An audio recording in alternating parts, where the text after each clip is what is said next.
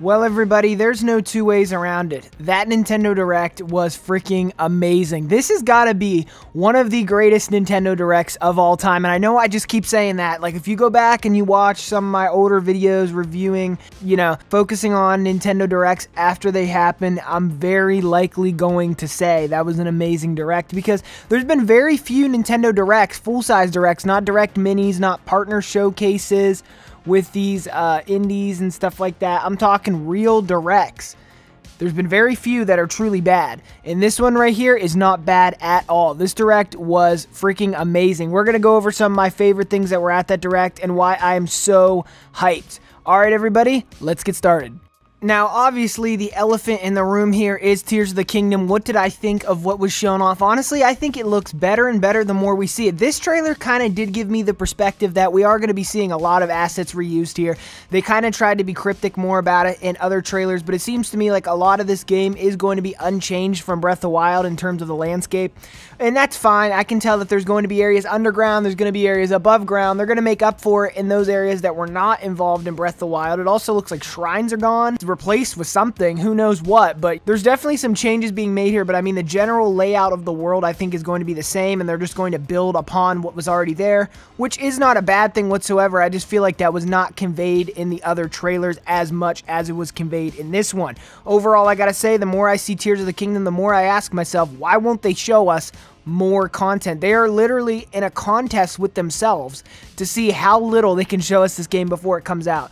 It is less than 100 days away, everybody, right around 3 months until the game drops, and we still can't even get a 15-minute trailer or 20 minutes of gameplay footage, which I knew that wasn't going to be in this Direct, but I'm just saying the fact that we haven't had more showing for this game is a little bit concerning. But the more they show me this game, the more I know I should have nothing to be concerned about, because it truly looks amazing.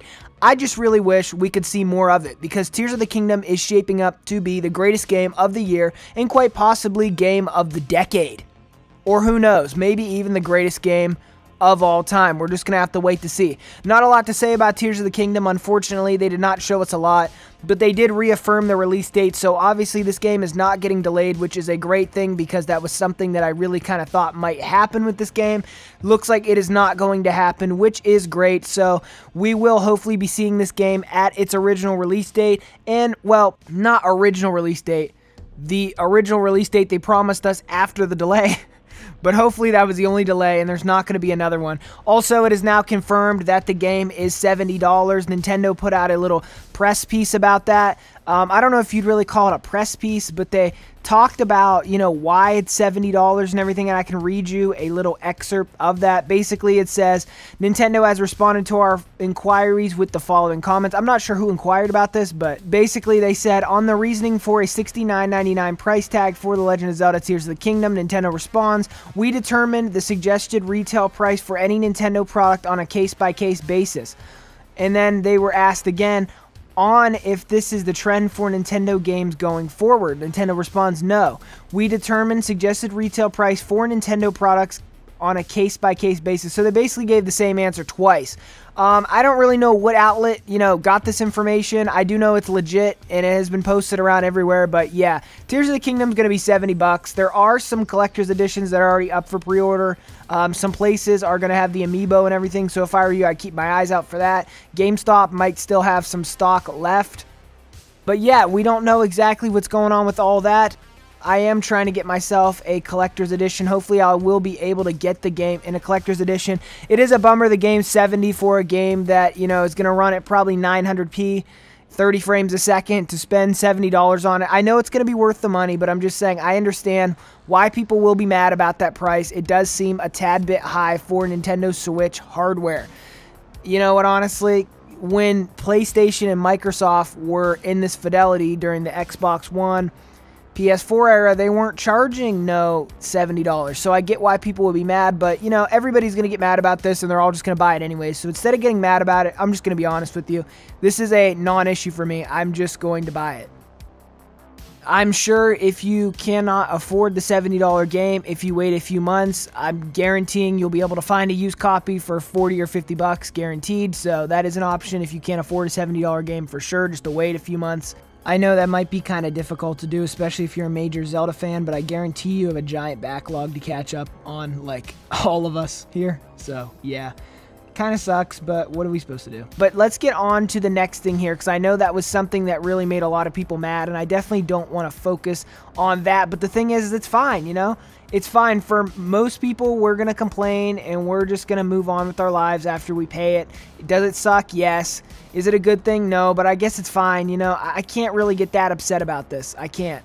Metroid Prime got a remaster, which I feel like is the second biggest news out of this whole ordeal. Possibly the biggest thing that got announced. Just, you know, brand new announcements here. There were not a ton of brand new announcements, but a lot of the announcements that were made were really, really great, so it doesn't really matter. But the Metroid Prime remaster is pretty much a full-blown remake. Actually got, like, completely shadow dropped and just dropped. I am going to be waiting till the 22nd of February when it does hit retail shelves to get a physical copy for this game. It does look like something I'd want to have on my shelf. You guys let me know down below. Are you buying it like today or yesterday when it's shadow dropped, or are you just waiting for a physical copy like me? As much as I like Steam and as much as I like these other things, I do really like owning the boxes of my video games, and that is going to be kind of sad for me when I no longer can do it in the future, because I feel like we're getting closer and closer to that time frame. But yes, Metroid Prime got a remaster, and I think this kind of solidifies Prime 4's got to be on its way. It's got to be almost done. We'll probably see it next year, 2024, Metroid Prime 4. I mean, that just makes too much sense. Pikmin 4 is coming out in the summer. It's going to be July 21st. It's going to release. Splatoon 3 got an expansion pack. Hooray! That's really cool for all you Splatoon fans. Advance Wars 1 and 2 Boot Camp gets a release date, which I thought was pretty cool. Etrian Odyssey, great series. First-person dungeon crawler. I know it's not for everybody, but it certainly is a fantastic series if you're into it. Probably one of the more niche titles that was announced at this Nintendo Direct, but I will say it is a fantastic series if you've never played an Etrian Odyssey game. Another thing worth mentioning for sure is the Nintendo Switch Online Game Boy and Game Boy Advance collection. A ton of your favorite games from that era, well, eras, because it's Game Boy and Game Boy Advance, but eras are coming to the Nintendo Switch, which is really, really great. I know that this is something that a lot of you are going to be excited about. I know a lot of you have been waiting for this. It is actually available right now. So get on your Nintendo subscription. If you have a subscription for Nintendo Online, you'll see a ton of Game Boy and Game Boy Advance games there for you. I cannot wait to play Metroid 2 and Fire Emblem. Those two in particular are going to be ones that I'm going to be playing. It's always a great thing when a Nintendo Direct has a great mix of, you know, AAA, AA, and really small niche titles that, like, hardly no one's heard of besides their dedicated fan bases. That's really cool to have a great mixture of all the different types of games, the ones that will appeal to everybody, the ones that will appeal to a lot of people, and the ones that will appeal to only a certain group. That's really cool when you have a great mixture like that, and I feel like this Direct handled that well. Overall, I gotta say, there's not too much I can complain about. I know that I skipped a ton of stuff that was shown off at this Nintendo Direct, but you have to understand that these were the highlights for me. These were the things that I was most excited about. I'm not going to act like this was everything. Obviously, it was 40-some minutes worth of stuff shown off. This is not that. This is not me rehashing the whole Direct. This is me going over the stuff that I'm interested in, the stuff that I'll probably be buying, and the stuff that I'll definitely be enjoying on my Nintendo Switch as soon as it hits them. I cannot wait to dive right back into Metroid Prime. It has been years since I played the first game, and I'm super excited to play it. Anyways, guys, thank you so much for watching this video. If you have enjoyed it, don't forget to like the video. Comment down below. Tell me what your favorite things that you saw was. Let me know, was this a good Direct? Was it a bad Direct? I thought it was great. And don't forget to subscribe to the YouTube channel if you have not already. I'll be seeing you all in the next video. Thank you so much for watching. And as usual, Jimmy out of here. I gotta say, this Direct lived up to all my hype and some. Great job, Nintendo, and everyone else who participated in this Direct. This was a fantastic showing. Switch 2023 is looking to be one of its best years yet.